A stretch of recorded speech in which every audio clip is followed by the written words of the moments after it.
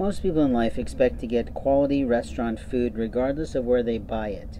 On a somewhat regular basis, I stop in at a semi-defunct Steak and Shake that is on Prospect in Champaign, Illinois.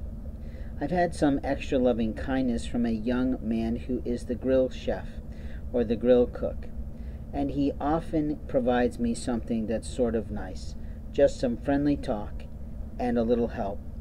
The other day he bought my meal and gave me a bunch of napkins. The next day I couldn't find any of the napkins at all. Yesterday he was kind and offered me a vanilla shake. It was outstanding, I have to say, and it was worth every penny that I paid, which I did try to pay him, but he wouldn't take the money. He said, "No worries, I'll pay for you." And that was the kindness that I thought a young man was trying to build a relationship with an old man who's in struggle, who's living in homelessness, and who is literally still working on getting his career back on track. The problem is I wake up this morning and find that the pocket change that we were sort of going back and forth over of him taking into the actual till for part of my meal and part of that shake that I was trying to pay for is now gone. All the change is out of my pockets, and my sunglasses that were in my left pocket are also missing. Those sunglasses cost me $7 down at the Ross store. I liked them for how they looked on me, and I liked them for the fact that they still allowed me to see somewhat clearly. You see, not all sunglasses allow you to see well when you're in them, and it's true. When you put sunglasses on, it adjusts what you can see. In life, we have moments of time to speak the truth, and for some reason, my sunglasses and the pocket chains is completely missing from my pockets. Now, why is that? Did I possibly have it fall out of pockets that aren't really mine because of how I was sleeping, or did someone walk through, see things falling out, and decide to pick them up and take them? You see, we have people who pilfer in the night. We have people who prowl around at night, and when I was walking away from the place that I was staying in the night, I made note of a man walking away about the same time. I see this sort of thing on a too much of a regular basis, where people try and go and lay and stay near people, and then they try to disappear after they've done something illegal and immoral. The Steak and Shake, I was told last year, was in the process of closing because of Steak and Shake basically going bankrupt. That's what a female worker told me and why she couldn't help with my program. But ever since I started working on my program, some person has been illegally and immorally putting their hands in my pockets, taking the business cards that I was tracking of who I was interacting with and networking with, and literally interfering with those relationships. Up until the last few weeks ago when I lost again cards from the Longhorn people. I didn't drop them out of my pockets because my pockets had zippers. And what I find offensive is that my pants that I just purchased down at the Ross store that had zipper pockets and were a slicker type material for wick-away are no longer mine. I seem to be in a pants that doesn't fit me quite right, and they're not the ones that I bought in that store, because the pockets don't have zippers anymore. People who try to steal from people often do that. They often take the pants off someone when they're not even thinking or when they're total asleep, and they literally play with them like a doll. We have incredibly immoral people in this world. We have Christians that will walk up to a homeless person and say, "Here's some money, take the money. Don't you want it?" And you just sit there and look at them and go, "No, I don't want your ill-gotten, ill-given money. It's not a donation to me if you're expecting to take something back from me because of something you decided to do on your job in front of your company people, in front of your manager perhaps, and now you're in trouble for it." He literally told me that they don't count the change in the drawer. I sort of marveled at that because I thought, why wouldn't they count the change that comes in from customers paying for food? But maybe the pastor or maybe the preacher or maybe the manager there doesn't want to do it, or maybe the store is not really supposed to be open at all, but someone decided to keep it open and build a business with some friends.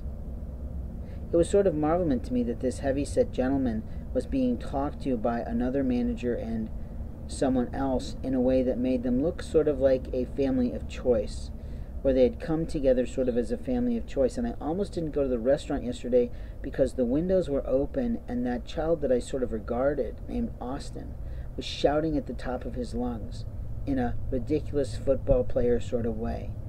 Now, maybe he was just carrying on, maybe they're just goofing off, and that does happen in a store.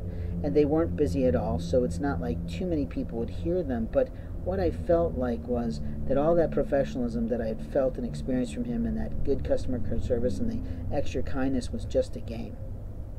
And it wasn't at all what I thought it was going to be. I did go in because of the encouragement of the Lord saying, no, we want you to buy here. And I did buy my standard number 10. But what I was told was that the cheese that went on the number 10 cost an extra $1, which is why it wasn't a 4 for $4 or a meal under $4 as it was advertised, that it became a $5.50 meal. What Austin said to me was, you can just give me $6 and it'll be fine. And I thought, no, I'm not going to overpay for something I buy all the time. But I didn't say that to the young man. Again, he's in his 20s and he's trying to be cool and he's trying to be calm, and maybe he's trying to make up for the stupid shit he had played on me the day before. But what I don't like finding when I wake up in the morning is things gone from my pockets, lighters missing, and other things that belong to me gone from my property. I know I put those sunglasses from my bin into my left pocket when I went to sleep, and it is a sin to steal from anyone else's house, even if they're not making one peep and they're stuck in REM sleep. You are an immoral person if you've stolen from me. You are an illegal person if you thought you were going to teach me some lesson of living in the streets, and you are literally heading to federal prison because it is illegal to cross a state line to harass someone all the time. And the people that were stealing from me also stole my beverage food from me. Every time I would go to sleep in my vehicle in Indiana when I was traveling, or in Ohio, or wherever the heck I was driving, someone was always taking my powdered packets from me. My powdered beverage packets from me. I'd buy them and they'd go missing. This past week, I found some that had been brought back to me, and somebody had actually taped it shut, like that was a way to handle it. And I was just beyond offended. That we have people in our society who think they're clever, who think they're bright, who think they own me in some way, but they don't own me. Do they own you? Do people in your life own you? Because a person in your life says, you can't do that. I'm not going to allow you to do that. You can't be that. You're not going to become that. I'm going to interfere with that. And that is a person of Satan. Jesus Christ puts in our souls what we're supposed to become and who we are. And anybody who wants to piss all over your body, literally sexually assaulting you in the night while you're sleeping, or play something to make you keep yourself totally in slumber, or give you something to eat or drink that makes you unable to wake, is an immoral person.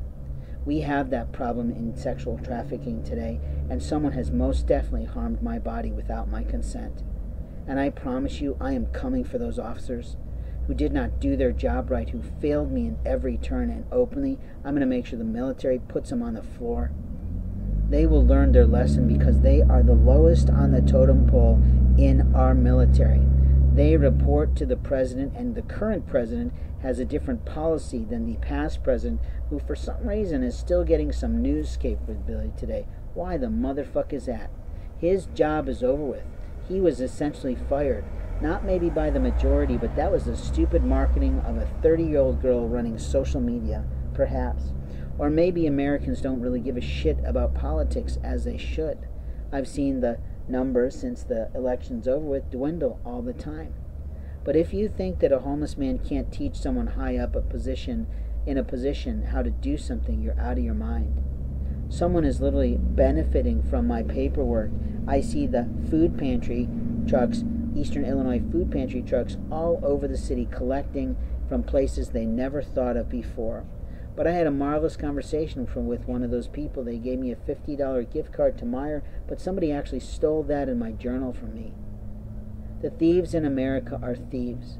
The immoral white men are immoral. The satanic Spanish people are satanic. The ill-gotten, immoral, illegal people who are of a different predilection, alternative lifestyles, can be just as bad in their ideas about life. But who the fuck took me out of my pants and took away my zippered pockets is pissing me off. I have a right to sleep and not be played with like a doll. And when I find out who did that, I'm going to pound them into the fucking ground with every law that I can find. Because underneath the human rights law, the United Nations World Treaties. We are a leader of that fucking thing, and we have Americans that don't regard it, don't care about it, and just think that their opinion is more important than the law.